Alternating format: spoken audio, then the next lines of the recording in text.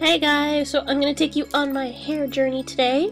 To start off with, most of high school I just wore my hair in a ponytail because I would just straighten it and it would still be really frizzy and unmanageable, so I just pulled it back in a ponytail. Sometimes I would put a extension in my bangs because I was a poor emo child. Sometimes I would do pigtails, but most of the time it would be up in a ponytail, and I would rarely have it down. These are just a couple of pictures where it is down, and actually had the time to straighten it. For prom, I actually relaxed my hair, so it just made it very pin straight, and I actually used beaded extensions in my hair. I used blonde at first, and then I switched that to hot pink, and then for college I just took those out and wore my hair plain.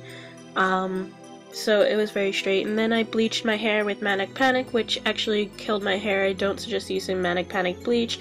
Their colors are great, but the bleach really just kills your hair. So yeah, then I dyed my hair red. Just kidding, that's a wig, but I really did dye my hair red. I used L'Oreal Color highlights in, I think, red or red hot, and then eventually that was getting really frizzy and unmanageable, so I went to go get relaxed, and the color came out and it came to that auburn color, and then I bleached my hair, my bangs, and dyed it purple, took that out, made it honey blonde, and then I bleached it again, and I was like a very bright platinum-y blonde.